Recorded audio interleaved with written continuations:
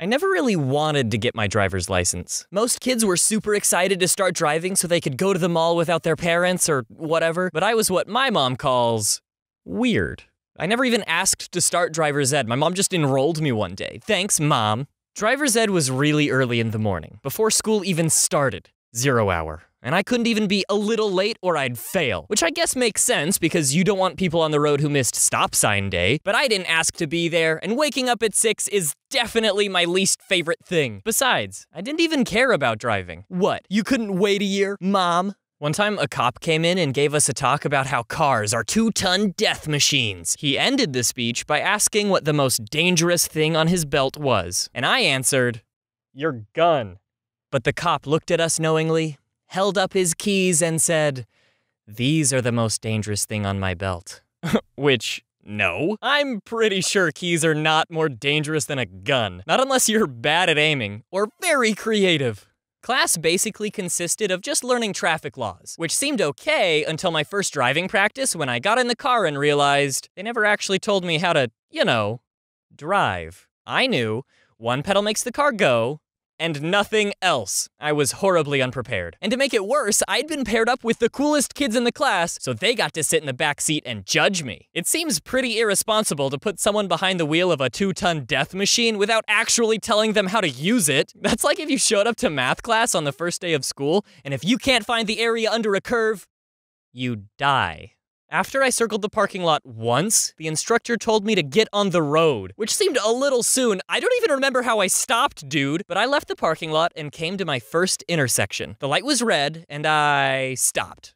So far, so good. When the light turned green, I started moving again. A little slowly, but whatever. I was driving. A little ways down the road, I hit my second intersection, but stopped flawlessly. This was only my first time, and I was nailing it. The instructor leaned over, and I'll never forget what he said. He said, usually, you go at green lights. Now, you're not gonna believe this, but he was right. At the time, I thought my driving instructor was so cool. When we'd meet for driving practice, he'd be like, do you guys wanna drive to Burger King? And all of us would get real excited, like, yeah, you can do that? And when we were driving, he'd be like, hey, let's stop at that gas station. We don't need gas, I just want a Red Bull. I actually can't remember a time I saw him without an energy drink. He was always very awake.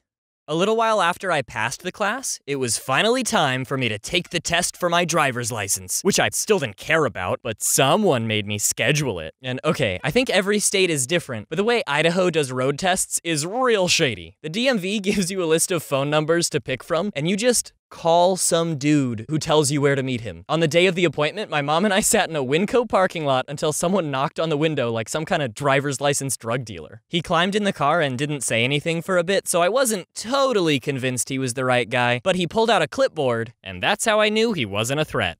The test started and we drove around for a bit, changed lanes, went over a bridge, and I didn't stop at even one green light. When it was over, we went back to the parking lot and I sat there quietly just waiting to hear if I passed. I mean, I didn't care, I just didn't want to have to do it all over again, that's all. After a couple minutes of silence, he goes, better than the average bear. Whew. Wait, bears can't drive. When my sister got her license, she spent months saving up and looking through classified ads trying to find a car, but that seemed like a lot of work, so I just didn't. My neighbor had a car that he was selling, and he gave me a really good deal. I didn't have to work at all. Ha! Take that, Whitney. I actually have a lot of stories about my first car, so I think it deserves its own video. Yep, I'm doing it. Part 2, everybody.